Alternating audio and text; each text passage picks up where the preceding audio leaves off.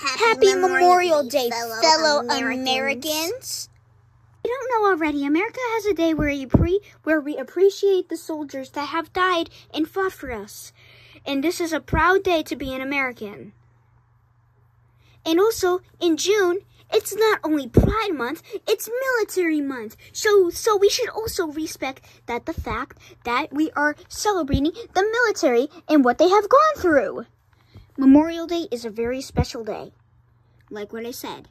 For Americans. Look. Yeah. And in order to honor them, we go to graves and we put American flags on there. However, you might be thinking, what about Mexico and Canada? They don't do that, sadly. Yeah, and they're probably sad about that too. And since of this day, people have the day off. Either if it's work or school, we all have the day off. Some people do. If you don't celebrate Memorial Day, it's okay. Because if you're in another country, there's going to be certain country days. And there's going to be June, which is Military Month, which is going to be really cool. And that's where we get to appreciate everything. No, not just the pride. No, June isn't even all about pride. Yeah, exactly.